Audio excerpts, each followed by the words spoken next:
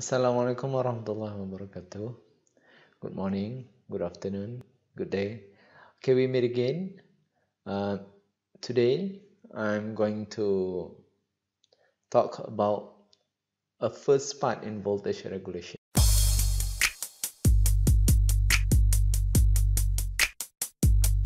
We are going to talk about voltage drop in AC circuit, alternating current circuit. To understand this concept, you need to first use your 4 acquired knowledge that you already have before this, which is the first one is the AC circuit, second one is phasor diagram, third one is vector addition, and fourth one is Pythagoras theorem. Okay, vector addition and Pythagoras theorem you already learned in high school. AC circuit and phasor diagram you already learned in circuit analysis. Okay, let's start. Consider an AC circuit. We got a voltage source, E, with the angle of delta. We got line impedance, R plus JX.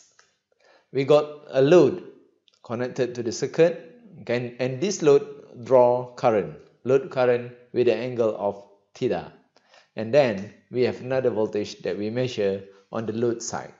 So there's two voltage at the source side and the voltage at the load side. And in between them, there's line impedance. Okay, this is the equation where the E equals to V plus I multiplied by the line impedance, R plus JX. Where is the voltage drop? There. Boom. Voltage drop is at the line impedance.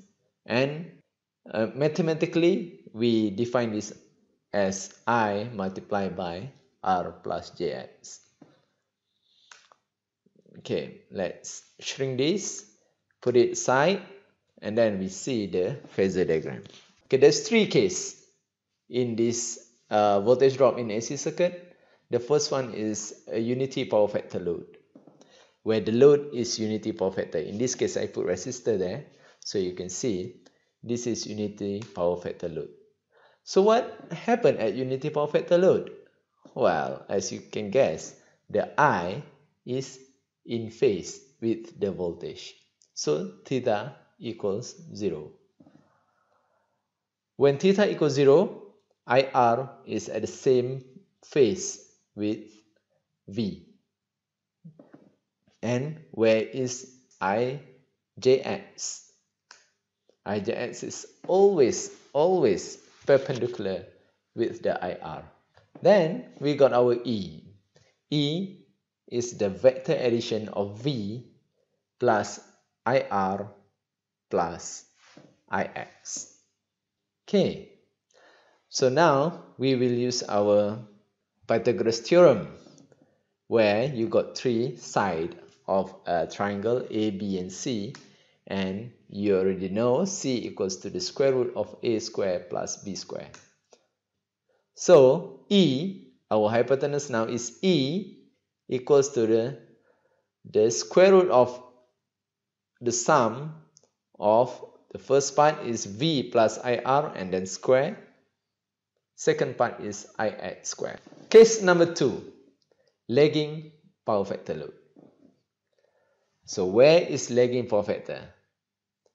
Do you think the current will go up or it will go down in this case?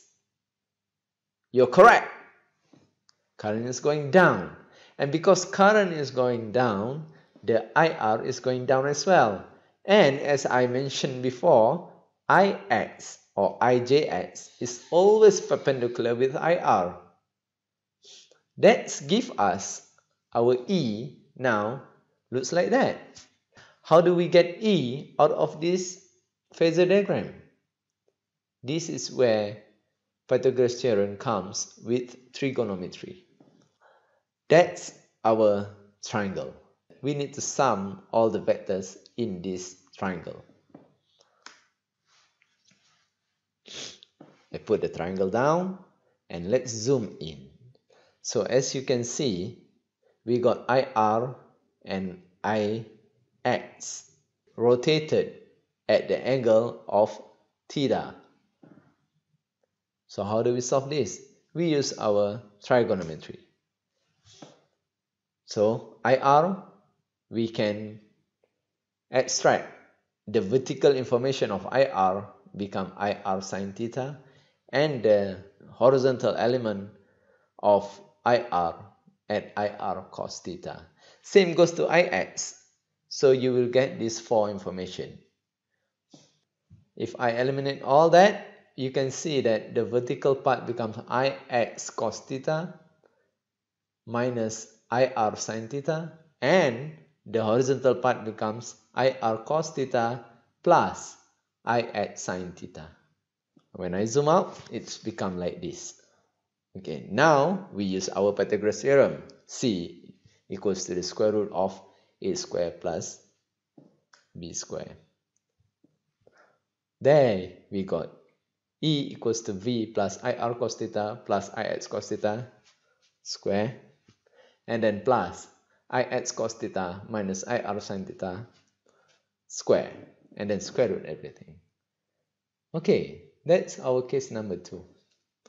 What about case number 3? Yes, as you can guess, now the current is moving up. So the voltage drop is rotated counterclockwise, and then we got our E like that. But I'm not going to solve this for you. I leave this for you to derive the equation between E and V. Make sure you get that. Okay? You don't need to remember all this equation actually. You need to understand how phasor diagram works and how this rotation makes the plus and minus signs in the equation. As long as you know this concept, you will never have to remember because you can derive this by yourself. Okay, so we recap. There's unity power factor, lagging power factor, and leading power factor. And this is the phasor diagram in each cases. And then we got our equation of E. Okay, for the next part, we will learn how to use this equation in calculating voltage regulation, where it is a very important topic in transformers and in synchronous generator. See you on the next video.